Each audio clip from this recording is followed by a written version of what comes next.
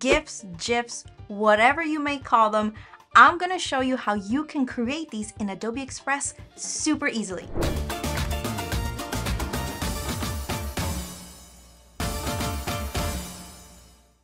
I created a page that was 1500 by 1500 pixels so that it was nice and large and I could have the best quality. Then I added some of my design assets, my illustrations, and type. Now what we're gonna do is we're gonna make some animations before we can export this and convert this to a GIF. So I'm gonna select a couple of elements. I'm gonna make this animation. I want a loop and I want this to spin. I can go in and adjust the intensity. I don't want this to too intense. Then I can go in and select my type. Going into animation, I'm going to select typewriter.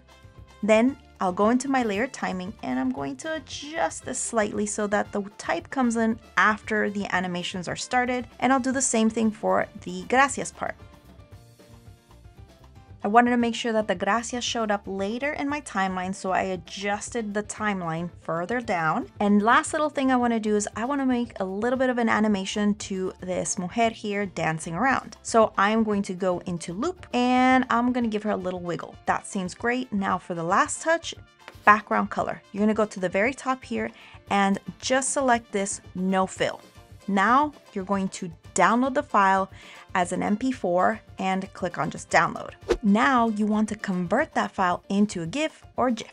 So you're going to go to the main page and click on convert to GIF or GIF and select the file that you just downloaded. Just remember, sometimes you might see a black screen if it's transparent. Don't worry about it. Click on open and then you're going to download the highest quality just so that it looks really good. You can preview the animation, click on download, and then you can upload it to Giphy. Thanks for watching. We have an entire playlist where you can learn more right over here.